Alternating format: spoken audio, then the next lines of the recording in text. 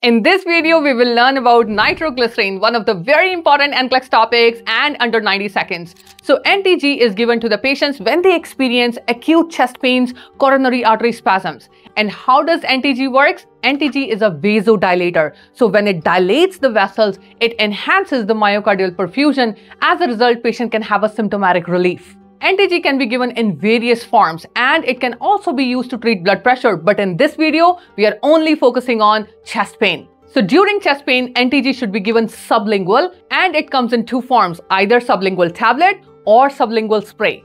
Remember the golden rule, 3 times, 5 minutes. So this means when the patient starts experiencing chest pain, the nurse will do the vital signs and she will give the first dose of nitroglycerin to the patient. If the patient's chest pain is not relieved, you have to call 911. And that's the NCLEX question they test. Wait for 5 minutes, check the vital signs again, and then give the second dose.